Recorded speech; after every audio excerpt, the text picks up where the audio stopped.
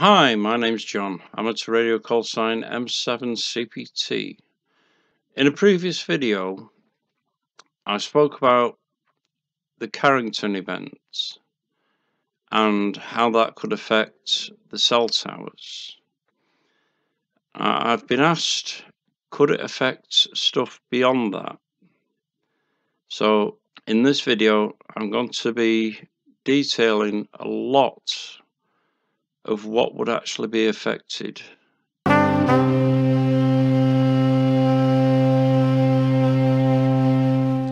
Carrington event occurred at the beginning of September in 1859. It was a solar mass ejection during high sunspot activity. While most people only saw the aurora at low latitudes close to the equator, some people even believed it was caused by neighbouring towns on fire and rushed to help. Most just enjoyed the light show. At the time, the only cross-country wires were the telegraph systems. They became extremely highly charged within themselves, to the point where even some telegraph poles were set on fire. Telegraph operators received electric shocks from the Morse keys and were forced to disconnect the batteries, fearing they would explode, covering everything in lead acid. Even with the batteries disconnected, they could continue to send messages using only the charge in the wire. If it happens again in our time of reliance on modern technology, how much would be affected? Satellite signals would be blocked. Some satellites would be damaged or even destroyed by the solar wind. GPS will not work in cars or on phones. Aircraft will be forced to navigate manually and land as soon as possible to avoid the worst of the solar radiation. The electricity grid wires would be excessively charged, causing widespread damage to the transformers at the supply and substations on a global scale. Gas, water, and oil supplies would stop due to their control systems relying on electricity.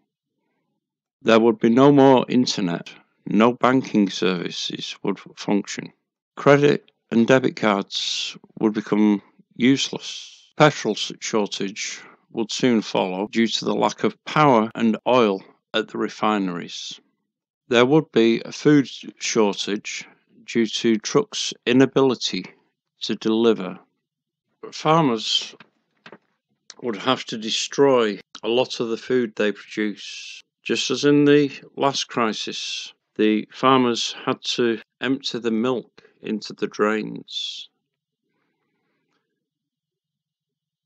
But during this crisis, they wouldn't have the power to operate the milking machines to milk all their cattle. Manual milking takes time, and they don't have enough people to fall back on that are trained in milking a cow by hand. Therefore, a lot of cattle would become infected and have to be put down. The meat could not be used due to the infection. It has been said that modern society is 4 meals or 2 weeks without power, away from anarchy. Once a solar mass ejection has passed Earth, the Earth's magnetic field continues to fluctuate, maintaining or magnifying the charge in the wires for days and even weeks, continuing the damage done to the power grid. If estimates are in any way accurate, we are due a Carrington level solar mass ejection. Lloyd's of London have estimated the cost of the cleanup to be in the trillions and would take years. NASA has launched several satellites to watch the sun closely, but even then they can only give a maximum of 3 days warning of such an event. In my previous video, I alluded to the possibility that there could be something worse than a single Carrington event. When solar mass ejections occur, on occasions, multiple ejections are fired in the same direction. If this was aimed at Earth, the effect would be cumulative and progressively worse and worse. How likely is a solar mass ejection to affect Earth? After all, the Carrington event was way back in 1859. Let's look at some more recent dates. 1972, during the height of the Vietnam War, sea mines exploded as a result of a solar mass ejection. In 1989, Quebec in Canada was blacked out for 9 hours straight. In 2003, in South Africa, grid transformers were melted. Sweden was also blacked out. 2012, the Earth had a near miss by as little as 1 week of a Carrington level event. In 2017, we had another near miss. We are still overdue for that direct hit.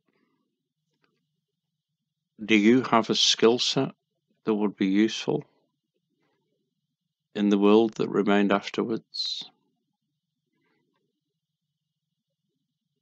Do you have an ability you can trade for food while the chaos continues?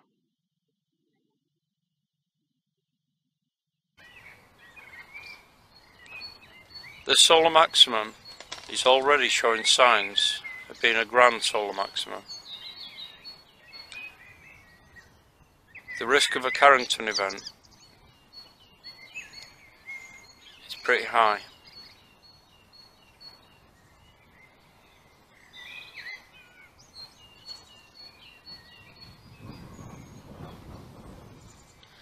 In amateur radio, we know this.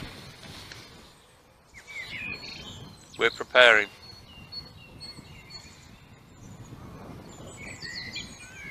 For the grid down situation that would occur should we receive a direct hit at the level of the Carrington event, or worse.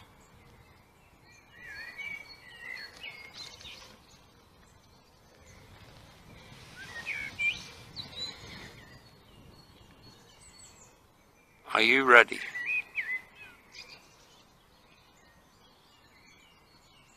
For whatever comes?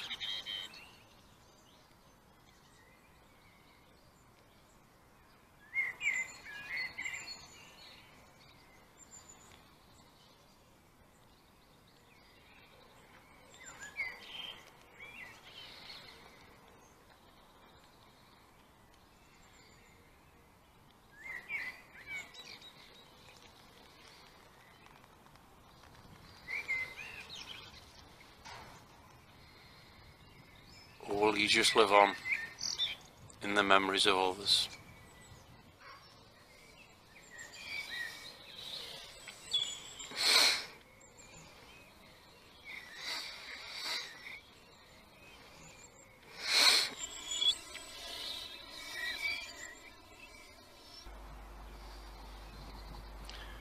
Will you know what dangers are out there before you even open the door?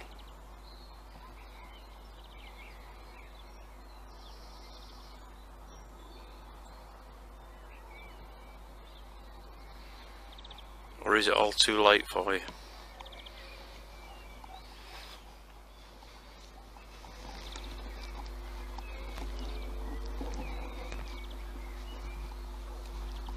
Do you really need amateur radio?